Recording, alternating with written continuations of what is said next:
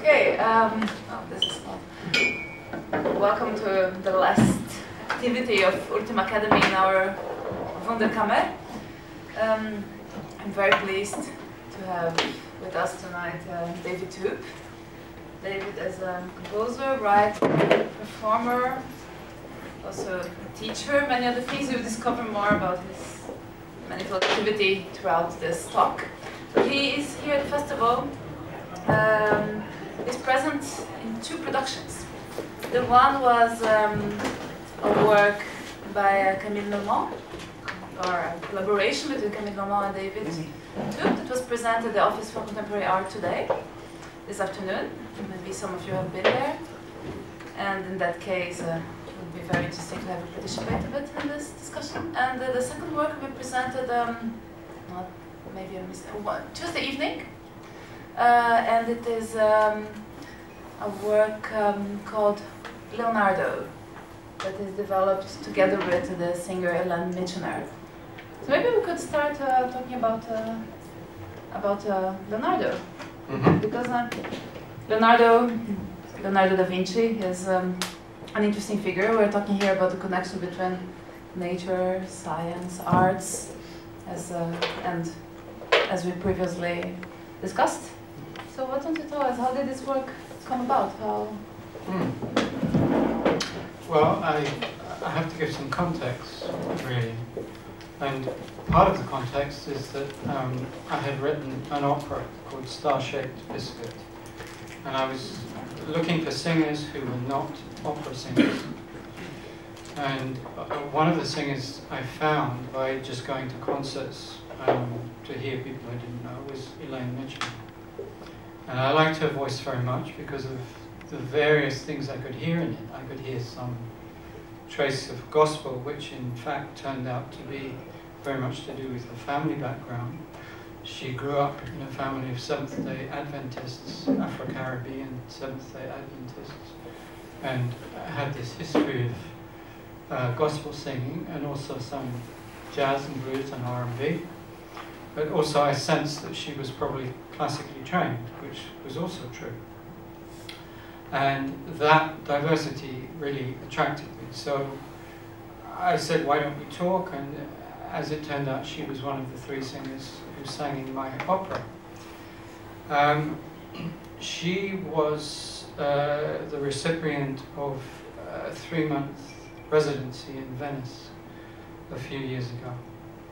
And she said to me, can you write a piece for me that I can perform at the end of the residency, so I can bring together everything that happens in the residency into a presentation at the end. And we talked about various ideas, very generally about Italy and Venice and so on. But there was a wider context of other conversations we had, which were more like the state of things, I suppose. I mean, one of the things we had talked about was that there were virtually no people of colour in the classical music world in the UK. I mean, she was such an exception. And, it's a difficult thing.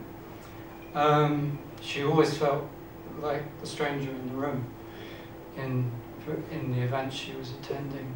She was at that time working for a music publisher, Recordi. And,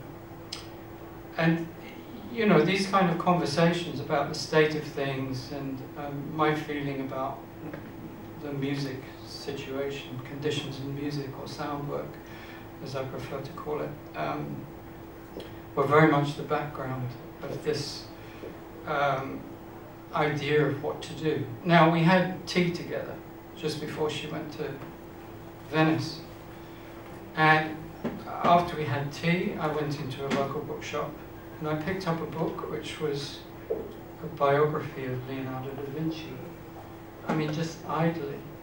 And I opened it at a page and there was a vision Leonardo had of a bird, when he was a baby, a bird flying into his mouth and drumming in his mouth. I mean, this is following on from this wonderful talk about Messiaen, you know, this really struck me, this story. This was a vision or a dream? Well, he claimed it was something that actually happened to him, but of course it sounds like a dream. I opened another page. I mean, this is absolutely true. I opened 2 pages in this book, and the second one was this apocalyptic vision of a black giant rising up in Libya. And I thought, okay, I'll buy this book. And this seems, I mean, you know, there was a loose Italian collection, you know, Leonardo was not a Venetian, but it seemed a starting point for a piece.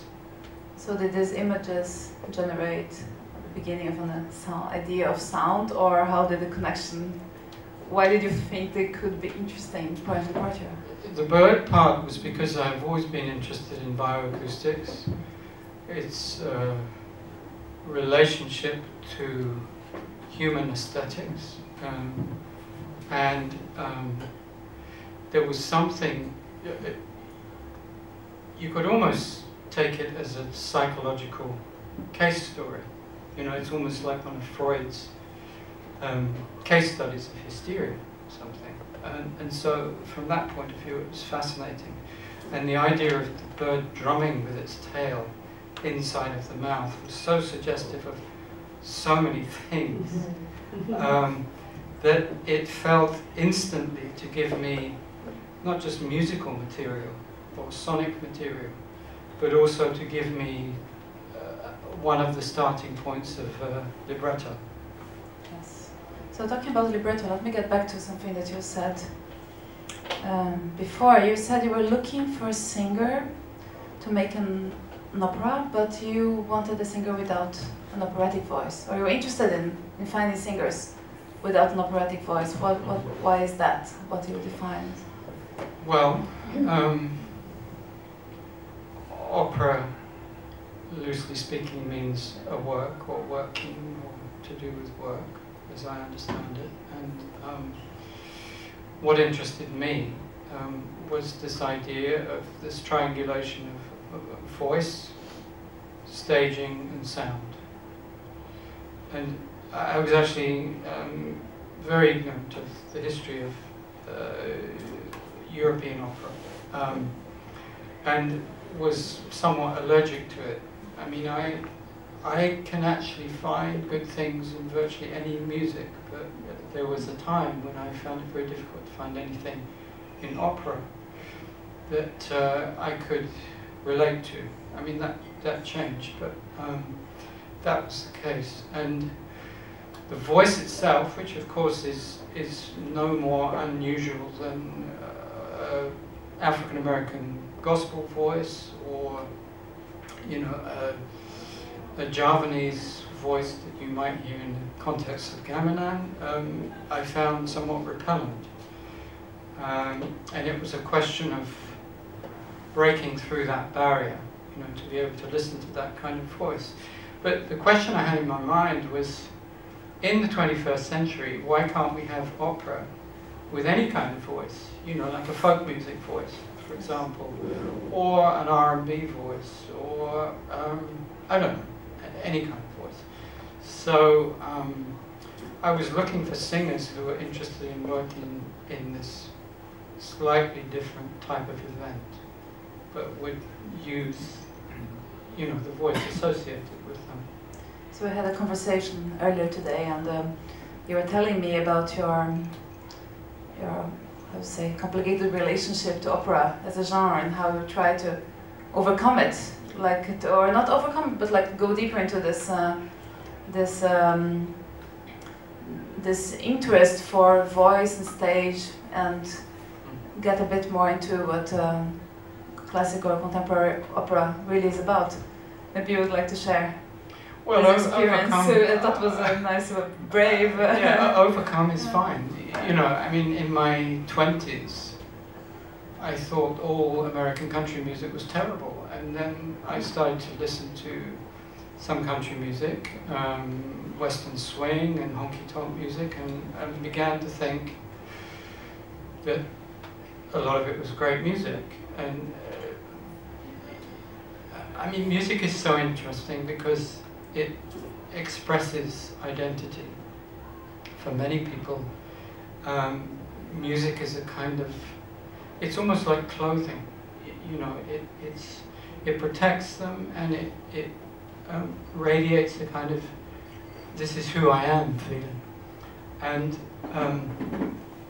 that itself is incredibly constructive, I think, in the way we deal with the world and its difficulties. But of course it also creates divisions, and those divisions can be exacerbated by many things, not least of them the commercialization of music, you know, the selling of music. So a perfect example would be the selling of what was called race music in America, you know, which was basically what they would then have called colored music, you know, African-American music.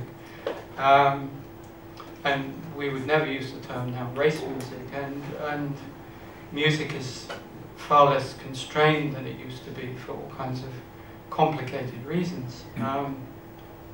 But you know, we grow up with kind of cultural history, a cultural baggage, if you want to put it in a more negative way. And I think you can explicitly try to overcome these resistances, you know, to expand your own aesthetic parameters, if you like. So, you know, opera was one of my last holdout problem areas, and I felt, you know, what's the big problem?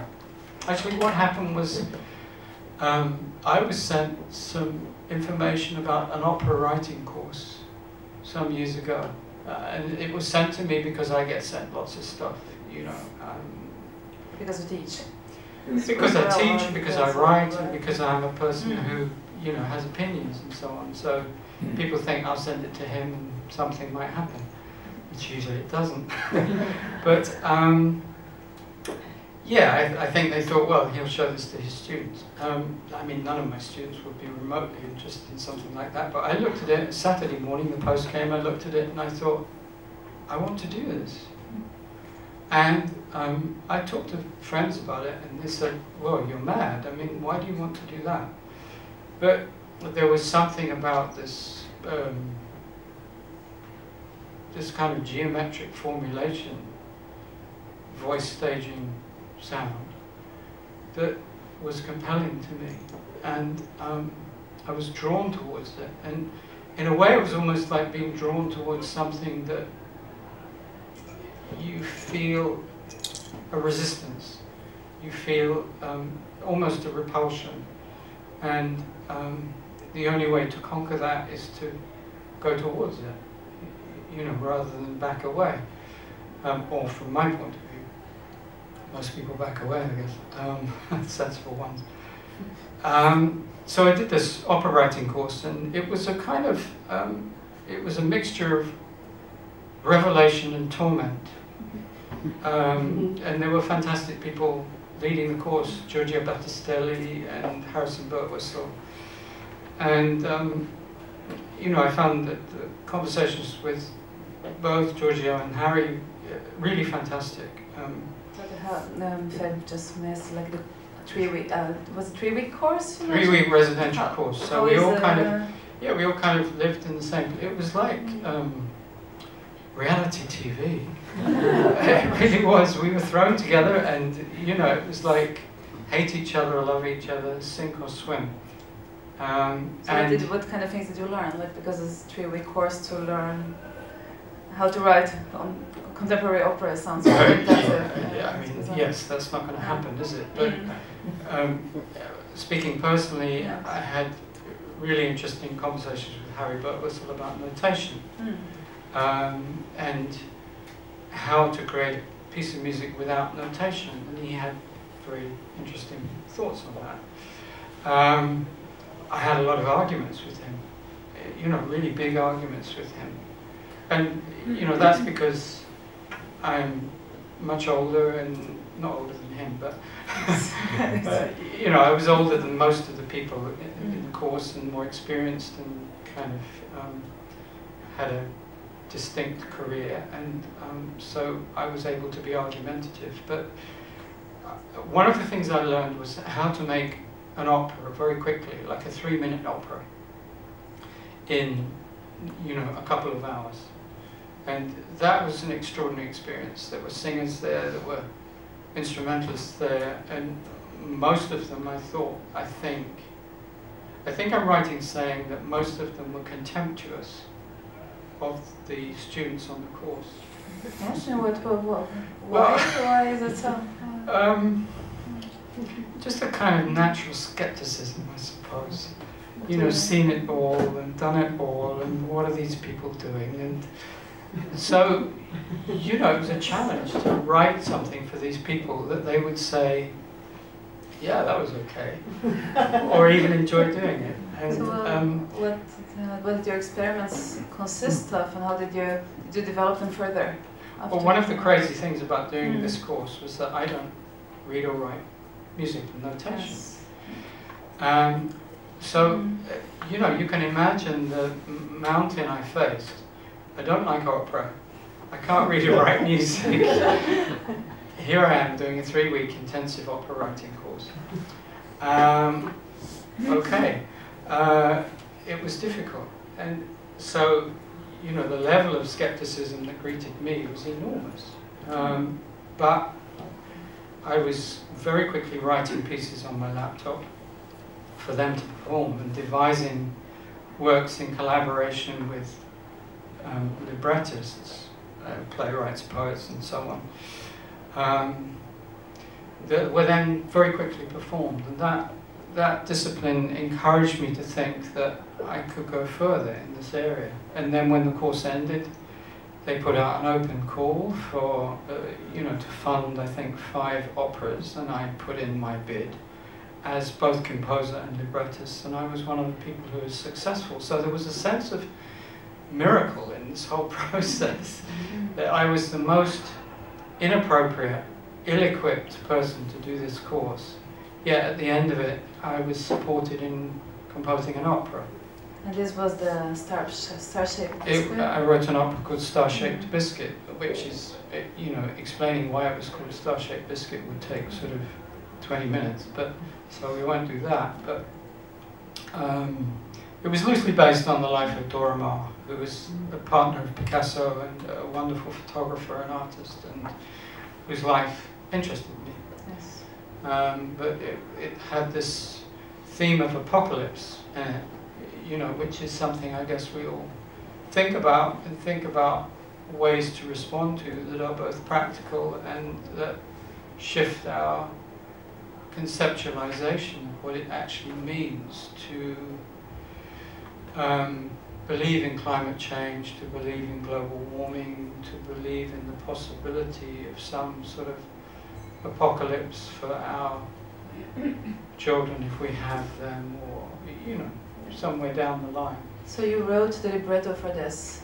I wrote the libretto for that. I wrote the libretto about a woman who is the last person alive, and she's in a flood. A flood without a dove, but a flood in which 2 ghosts join her. Ghosts from different parts of history. And so it's a kind of 3-way conversation, although she's not completely aware that the ghosts are there. And this was based on things I was writing about the nature of sound and listening, the ghostly nature of sound. I was writing my last book, Sinister Resonance, at the time, and Sinister Resonance was partly about this idea that sound is a kind of ghost, that whenever you hear it, it's gone. So, if I say ghost, ghost is already in our memory. So this is what you said, that you were writing a book on listening experience at the time.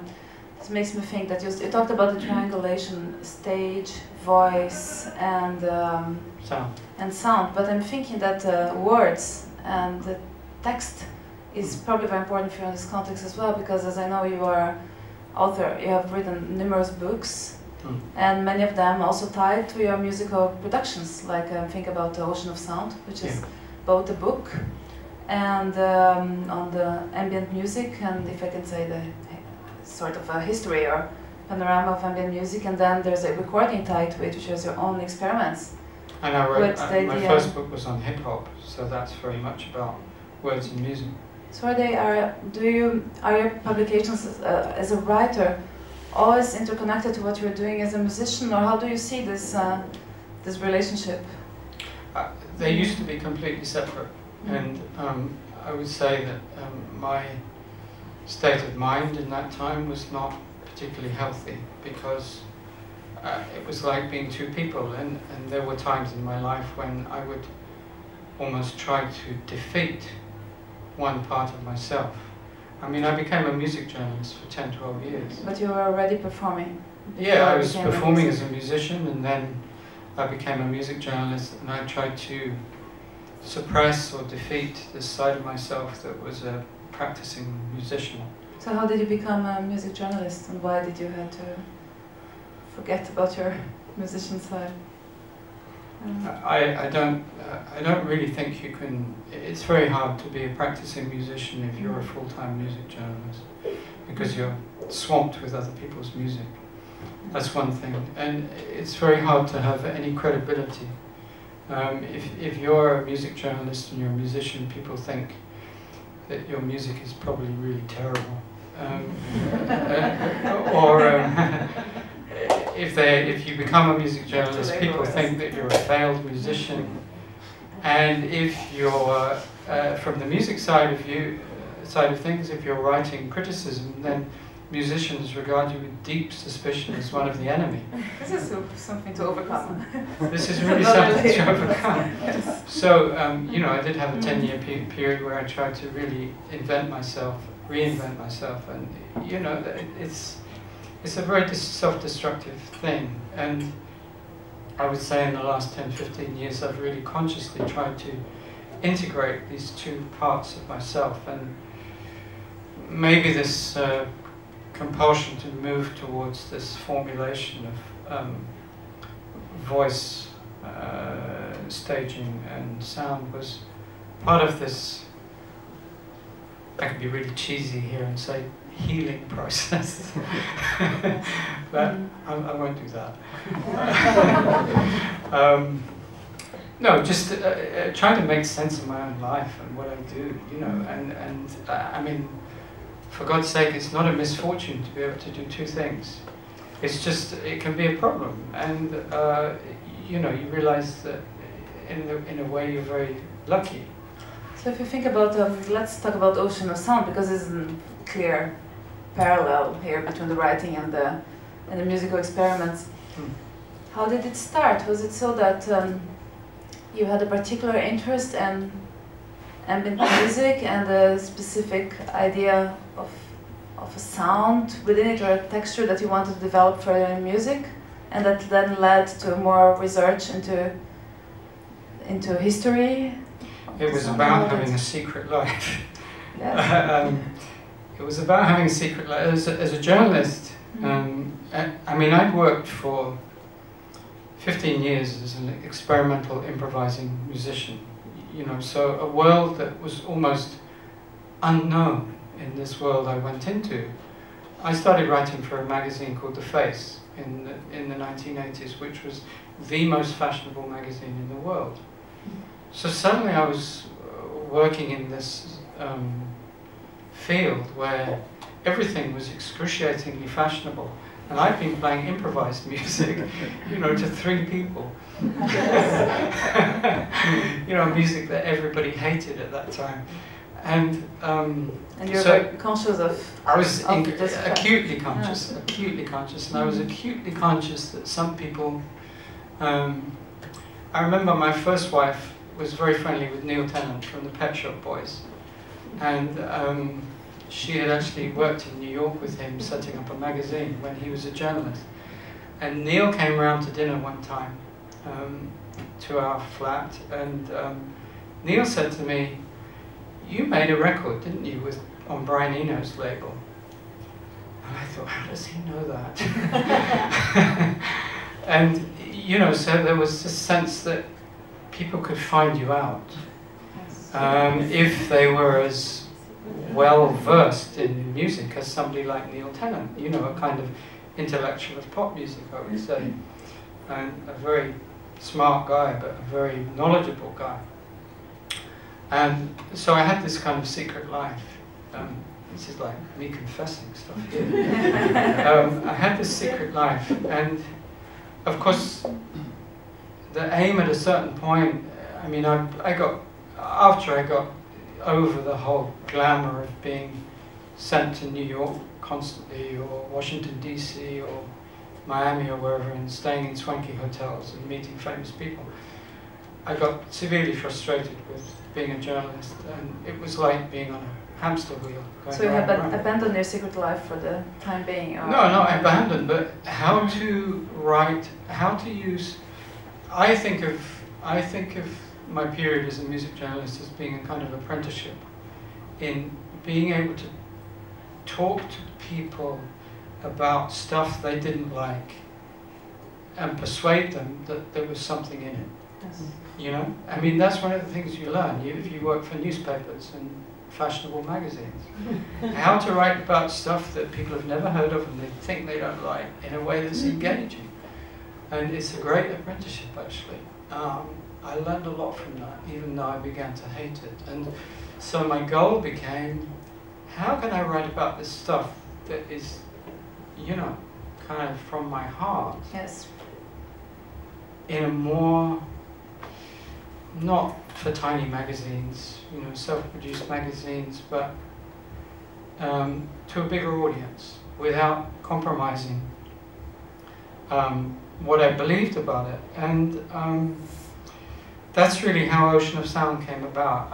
I'd written I was very fascinated about ambient music the first time I heard about it, because it was people playing birdsong and Strauss waltzes and Brian Eno records in clubs where the rest of the music was frenetic acid house, and I thought, that's interesting. Why was that happening? What was a lot of drugs were involved in that scene, and and the music was very crazy and frenetic, and people decided it would be a good idea if you had a room for. First of all, in the late 80s, just to late 80s, yeah. First of all, it would be for the kind of celebrity bit of the crowd, you know, the people who could pass beyond the velvet rope, and they could go and chill out in this room, and let's have another DJ in there. But it didn't make sense to play frenetic, crazy acid house music in there, so people got the idea to play this first generation ambient music or birdsong. You know, and why did you find that interesting? Like, what attracted you to that? Because it kind of connected with my secret life. You know, when I was listening to birdsong, and I was listening to bioacoustics, and I was listening to, you know, I'd worked with Brian Eno, and in 1975, you know, I'd recorded for his label, and there was a very experimental feeling then. There was a real, you know, the end of the 80s, beginning of the 90s, this conservatism of the 80s suddenly broke open. And for one thing, people had an interest in each other. You know, I talked earlier on about identity and genre divisions and what goes in what rack in the record shop and so on. And suddenly people were interested in other people's genre. How did that happen? Like, just since we're in an academy here, it was a bit of a cultural background for this shift. I think how it happened was very complicated, and to some extent it was a political shift. You know, if you think specifically about the UK, there had been this dominant right-wing government, and there was a strong resistance growing to that, and the 80s came to be associated with an idea of materialism and greed, and there was a strong resistance growing to that as well. And the music business kind of found its commercial mojo again in the 1980s. You know, pop singles became popular again. And there was a growing resistance to that. And the idea that it was fashionable to listen to other people's music, you know, through festivals like WOMAD, Yes. also became a thing that was commented upon and became a kind of quite a big movement. So I think there were many different things happening at the same time. That when you're in these situations, you don't really grasp what it is. You can only understand it retrospectively. But so then you started getting interested by ambient music, and how did this interest develop then? well, I was writing. You know, I was going to Amsterdam, for example, and writing about ambient events for the Face, and I thought I can write a book about this. Because I knew the history. It was the same as me writing a book about hip-hop. I could write a book about hip-hop because I knew the history of African-American music, because since I was a young teenager I'd been listening to jazz, blues, R&B, gospel, and so on. And so I knew that history. I knew where the music had come from. I was interested in African-American oral traditions. So I understood that hip-hop wasn't just a passing fad of kids breakdancing. You know, I understood that it had deep roots in African-American culture, and it was the same with ambient music. You know, this thing of playing weird records in chill-out rooms didn't come from nowhere, and it had 20th century antecedents. And I thought one of the interesting themes in ambient music was immersiveness. And that seemed to be a characteristic of a great deal of 20th century music of many different kinds. Immersiveness as in delving into a sound world, a specific... music whose purpose is to envelop us. Yes. You know, you think of some of John Cage's pieces, for example, Variations 4, you know, where we're just absolutely swamped in sound, or you think of free jazz pieces like Machine Gun by Peter Brotzmann, Octet, you know, where it just kind of pulverizes you with noise. I mean, there are many, many examples. And then this idea of liquidity. And I went back to Debussy, and I thought that was an interesting starting point. You know, Debussy at the Paris Exposition at the end of the 19th century, suddenly hearing all this music from Java, from Siam, as it was then called, Thailand, and I think from China, and there was African music, but you know, the one that really made an impression on Debussy was the Javanese music. And you know, he made this extraordinary statement that in certain respects this music was superior to European music, and for a European to say that at that time was you know, a remarkable thing, because the prevailing view, and of course the colonial exhibitions expressed that view, was that other people were inferior. Yes. You know, they were savages or barely better than savages, and that would be applied to, you know, a sophisticated, cultured region like Indonesia, as much as it would be applied to pygmies from the Belgian Congo. So, you know, it was a kind of I saw it as you know, one of the possible starting points for 20th century music that you could choose. And so this was this was the book, this development of the book, and how did the music come from it? Like the record, like what did you take from it, or was it? Well, one of the frustrations of books is that you sit there with this silent object. Not so much anymore, of course, but you know, then in the mid-90s, that was still very much the case. You sit there with a silent object, and in a way, that's an incredible thing. You know, that you can sit there with a silent object, and your mind is full of images and unspooling text and sound and so on. So that's, you know, one aspect of an incredible human invention. But the other thing is you're engaged in the struggle with writing about music and sound, which is by no means easy. And so it felt like a logical step. And it was suggested to me that we made a compilation album, and it was a fantastic opening because it meant that I could put together all of these different, not only genres of music, but also bioacoustic sounds that I'd written about in Ocean of Sound, like for example, howler monkey sounds, or the sounds of seals recorded under Antarctic ice.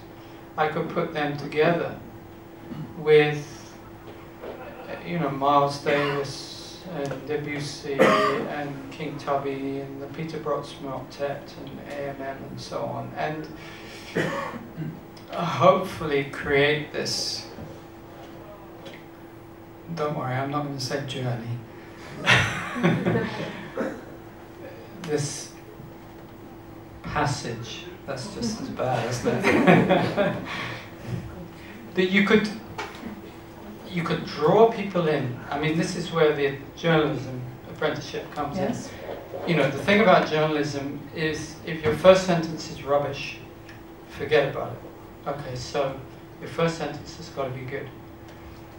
It's what I tell my PhD students.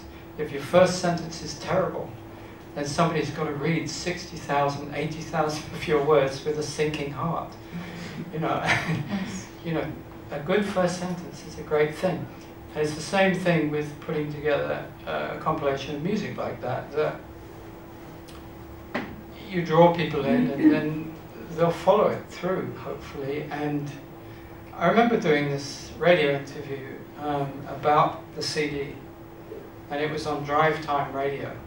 So, and the guy was quite enthusiastic, the radio DJ was quite enthusiastic, and he said to me, he said, that Peter Brotsma track, he said, it's like boiling your head in acid.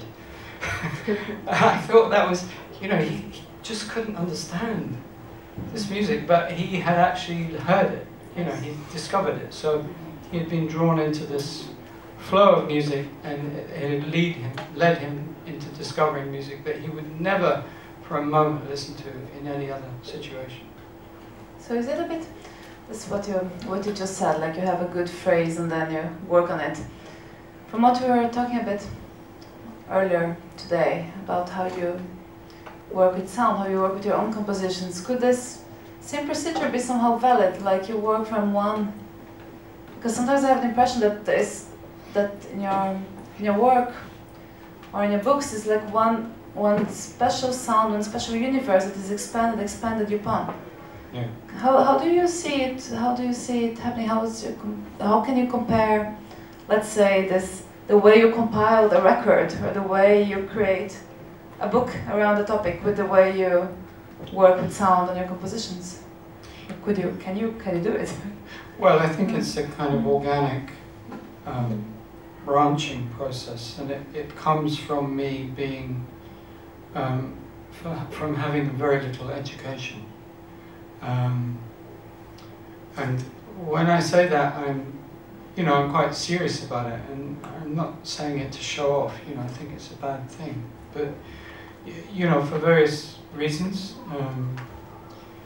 my education was something of a catastrophe, and so most of what I do is kind of intuitive and self-taught, and I think autodidacts have a particular strengths and flaws, but identifiable place in the world of ideas and actions. And one of the ways in which I work is to begin, exactly as you say, with a thought or a sound, and it develops into something far bigger and more complex than the original starting point. And that's, for example, the complete opposite of the way you would undergo a doctorate, you know, which is much more structured. I can't work that way. It's not in my makeup. I've tried, but I can't work in that way. So it's almost a question of going into a trance, and this is, I think, relevant to the piece on Tuesday of Leonardo da Vinci. It's like inducing a trance, and then it begins a flow, and hopefully that flow will be cohesive and will be engaging and will carry people with it. And you know, I think with a book it's not an easy thing. I mean, books are hard however you write them and whatever your approach. And but I've just finished the first volume of a 2-volume book on free improvisation, which was extremely difficult for me, because it's a very complex story. And this model of following intuition, it's kind of walking a tightrope all the time. You know, where it would be extremely easy to just fall off and the whole project collapse. And in what sense? How do you understand that? If you lose the thread, or if you can't induce this kind of intuitive trance, then nothing happens. And are there techniques, strategies to keep you of course, there? I have secret methods. You know, but they're kind of, I guess, straight edge methods. You know, I don't drink anymore, and I don't take drugs, and I don't do any of that stuff. So yeah, I mean, I have ways of inducing it. I think some of which comes from the sense of emergency that goes with being a journalist. You know, that when you're a journalist, I mean, the perfect example of this I can give is that when I was working for a newspaper as a journalist many years ago, on a Sunday afternoon I was just kind of relaxing with my family, and I got a phone call, and an editor said to me, Eric Clapton's died in a helicopter crash. Can you write 600 words now? I mean, I had virtually no interest in Eric Clapton. In fact, I had a strong dislike for Eric Clapton, partly because I think he's a racist. And, you know, I idolized the people that he copied. You know, people like B.B. King and Buddy Guy when I was a young teenager. So immediately you're faced with this wall, and you know that you have to do it. Yes. So I started writing this 600-word piece on Eric Clapton. About half an hour later, I got a phone call saying, it's not Eric Clapton, it's Robert Cray. I had even less interest in Robert Cray, because Robert Cray struck me as being a kind of 80s blues singer, you know, who's a kind of, I don't know, sucked the life out of blues, yes. You know. So, okay, scrap the Eric Clapton. I mean, you know, this word integrity is beginning to flash in neon in front of your eyes at this point. You know, how cheap can you get? Anyway, what do I know about Robert Cray? Nothing. So I begin my 600 words. But the sense of emergency, I think, is interesting because it's a bit... I haven't finished my story. Yeah, sure. Half an hour later, I get a phone call saying, it was actually Stevie Ray Vaughan, and we're not interested in him. So it's like, okay, I just wasted my Sunday afternoon and felt totally cheap about myself. And you know that sense of emergency, sorry to interrupt you, no, but that sense of emergency, I didn't think it could continue at this time. It becomes embedded in you, you know, and you can call it up. Yes. But I wondered, that's like, this was one of my curiosities, like the sense of emergency. Is it the same type? Is it the same when you work as an improviser and when you compose? Or like, it leads me to how do you define your work as an improviser as you work as a composer? Yeah, I don't think as an improviser you work in a state of emergency. Improvisation is much more to do with empathy, and a kind of collective responsibility and practice, and by that I mean practice in all senses of the word. The practice of living improvisation is something that becomes a part of who you are, and so it's something that you can do, not necessarily always successfully by any means, but it's something you can do whenever the occasion demands, and the occasion demanded is that you have a commitment to a performance, and there is an audience there, or there is at least an empty space there, and you know, you've committed to doing it, so you do it. And you work with, I mean, this afternoon working on Camille's piece, there were musicians I'd never met before, you know, but you know how to do it because it's a lifetime. You know, I'm 66 now, I've been doing it since I was 20, yes. 19, so you build up a bit of history with it. But I don't think you're in a state of panic. And when I work with students in improvisation, one of the things I try to inculcate in them through practice and through a verbal analysis is a move away from panic into beginning to listen more closely to what other people are doing and focus less on the act of doing oneself. You know, so to move in a sense away from what can be a very selfish position to a much more generous position. And that for a lot of them is a real challenge. And for a lot of them, I have to say, it's also a real breakthrough at a personal level, not just at the level of musical practice. You know, that they learn how to get on with their peers better, you know, and how to work together with people better. Yes.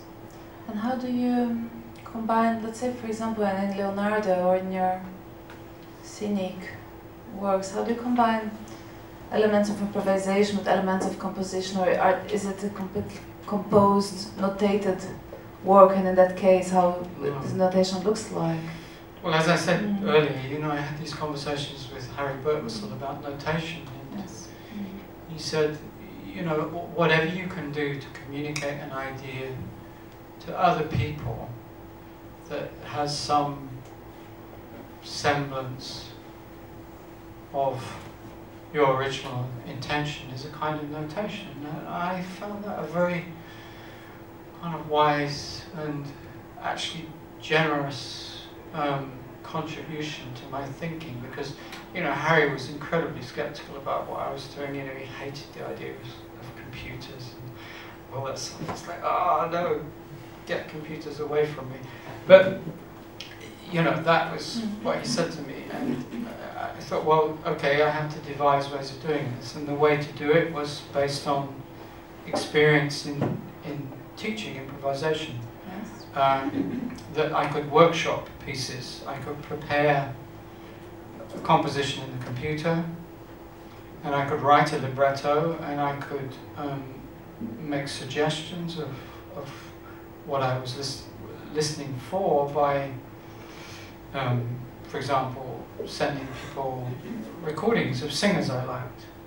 You know, I mean, I remember I sent the opera singers maybe 10 recordings of singers I like, including the Korean pansori singer, An Suk-san, you know, who expressed a kind of intensity that I was looking for, you know, intensity combined with a kind of storytelling. And then to workshop the thing, you know, to begin and say, okay, this is what we're doing, and this is where my ideas come from, and this is what I'm looking for, and let's see what happens.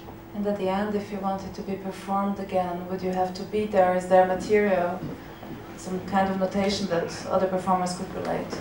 Well, Ovli is an interesting example, because for the performance here in Ultima, in Oslo, Elaine had started working with a choreographer, Dom Van Hun, who's a Vietnamese choreographer, because she was very interested in the movement. And I said, can you come to the rehearsals? And I said, you know, it's your piece now. You've performed it, yes. You've sung it a number of times, you've recorded it,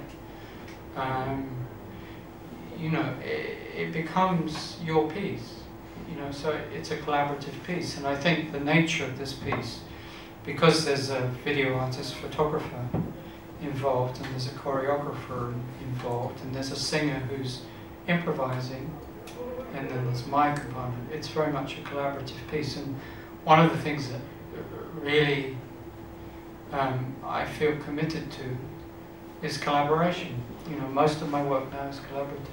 So it means that if someone else wanted to perform this piece, it would become, almost have to become another project or another piece.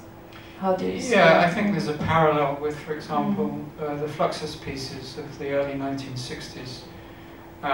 They were so open that, I mean, I'm actually performing a Fluxus piece from 1961 by Mirko Shermi, Boundary Music, at the Whitechapel Gallery on Saturday with some of my students and two artist musicians, Ria Nakajima and Harry Davis. And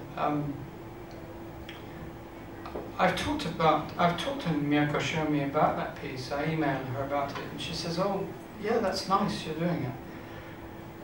And she has nothing else to say, you know, no advice, no thought on what the piece is about. She just says, "Oh yeah, thank you, that's nice." And I think that's in the spirit of those pieces, you know, that they become something that can be reinterpreted over history, and yet somehow they always have the character of the era, the artist, you know, the feeling of the times and what people hope to achieve with those pieces, you know, the political context of that time, because, you know, those pieces from the artists that have come out of Group Ongaku, Takehisa Kosugi, Mirko Shermi, and Yasuna Tone, they, you know, they had a political significance which was about American occupation of Japan. So, you know, the whole discourse around that. So, you know, there are traces of all of these you know, historical ingredients that somehow survive in these pieces, which are basically somebody saying, "Go and do something." You know, and I think that's remarkable, really. But I also think it's about letting things go. One of the things that recurs in Leonardo's notebooks is this phrase, which he says in different ways. "Tell me, is anything ever finished?" And, you know, I mean, it's something we have to live with in many different aspects of life, and particularly as you get older. I was in Australia a couple of years ago with a friend of mine, Lawrence English, and we were driving, and he said to me, "You know, when you die, you're going to have loads of unfinished projects." And it was so blunt, you know. It was like, oh, thanks, Lawrence. But of course, it's true. You know, you don't want to be in a situation where you think, "Okay, I'm done. I've done everything I want. Now I'll just sit and wait to die." You know, you want to be in a situation where you think, "I've got to finish this book. You know, I've got, you know, 2 volumes about birdsong. You know, what am I going to do with this? And there's all this stuff I want to do." And you die, and it's for other people to work it out. And I think Leonardo was, you know, I mean, that has many implications in what he was talking about. Maybe it has implications in terms of the proliferation of phenomena. You know, that is one of the aspects of this piece, particularly in the video piece, I think, you know, that there's just this abundance of phenomena. In 1978, I went to the rainforest in southern Venezuela to record Yanomami shamanism, and one of the things that was so extraordinary and so difficult about being in that environment was just the proliferation of phenomena. You know, you put your hand out to steady yourself and it's suddenly covered with red biting ants, and it's like everything you touch is, and everything you feel is life, you know. And there's something in this about maybe our future. You know, we talk, the theme of this festival is nature. And I just read this very interesting book called, recently read this very interesting book called Hyperobjects by Timothy Morton. And his idea is that we should get rid of the idea of nature. And it's expressed by Bernie Krause, actually, in the catalogue, you know, that we should get rid of the idea of nature because this divides us, you know, and so one of the root problems of our environmental, worsening environmental conditions is our sense of separateness from this object called nature. And I think Leonardo was very alive to this. You know, his notebooks are just kind of teeming with life, and he was interested in everything. And he was trying to give representations of everything, and analyze everything, and understand everything. And you know, then also he was preoccupied with cataclysms. You know, he was preoccupied with the flood, and he had these extraordinary visions of rampaging black giants. And incidentally, while we were recording of Leonardo da Vinci, war broke out in Libya. So we're talking about prophecy early on, but you know, the prophetic aspect of this was so compelling somehow. So you know, the sense of almost dissolving into phenomena, which of course is what happens when you die. You know, it's not just your projects that are scattered to the winds and unfinished, but it's you who become a kind of unfinished project, and you join the immensity of hyperobjects, to borrow Timothy Morton's expression, and you become this kind of floating dust, you know, for people to understand either through the archive or reinvention or forgetting. But talk about unfinished projects. Yeah. Looking at the time, just another one. I'm saying that this I will need to keep all the questions I have still for another occasion, and for the concert on Tuesday. Of course, I think this will all probably make us all curious to